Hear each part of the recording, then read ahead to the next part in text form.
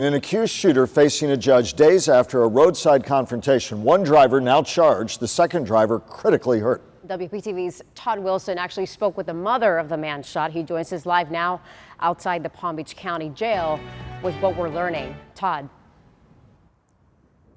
That is right. The Boynton Beach Police Department says this situation is all about road rage. Now, 55-year-old Bradley Sosnowski says that Thomas Van Antwerp tried to punch him just before he shot him. But police say video doesn't support that claim.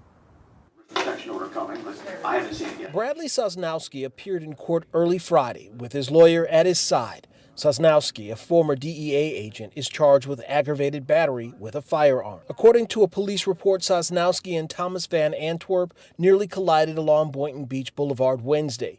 When they stopped at a stoplight at Congress Avenue, the police report states Van Antwerp approached Sosnowski's car. Sosnowski is accused of shooting Van Antwerp in the chest in that confrontation. In fact, Sosnowski called 911 to let authorities know what happened. This afternoon, I spoke with Van Antwerp's mother as she was heading to see her son. I'm going to go up there because he's going, he's doing okay. Van Antwerp was critically injured in the shooting. His mom says her son's fate is in the hands of God. I'm a believer in God, and whatever happens to be, I will accept. It may not be his will. It might be the evil one's will. That's all I can tell you.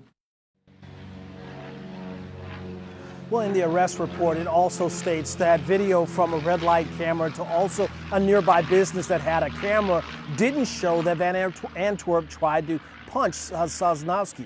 But it also went on to say that Van Antwerp did not have a weapon at the time of this situation. In Palm Beach County, Todd Wilson, WPTV News Channel 5.